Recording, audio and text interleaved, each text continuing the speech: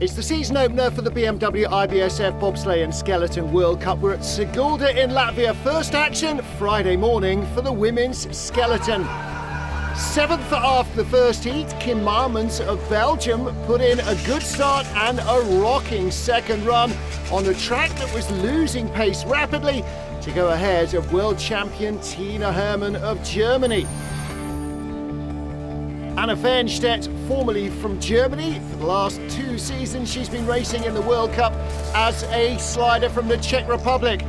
And her skills at finding speed down the track have not diminished. She squeezed ahead by 900ths to take the lead.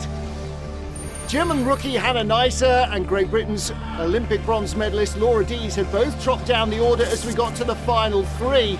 World Cup debutant Endija Terauda from Latvia was third after the first heat and squeezed just 100th ahead of Fernstedt to guarantee herself her first ever World Cup medal on her first day.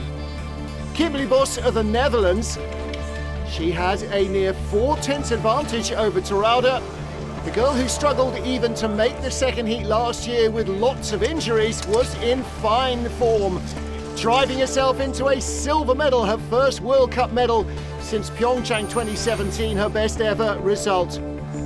The only podium finisher from the last 2 years that was in with even a sniff of the medals was last year's bronze medalist Janine Flock, the first round leader. 5500ths up from heat 1.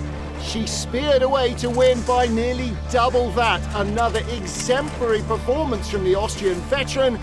8300ths ahead, her first gold medal of the season. Janine Flock is going to be a force again this season.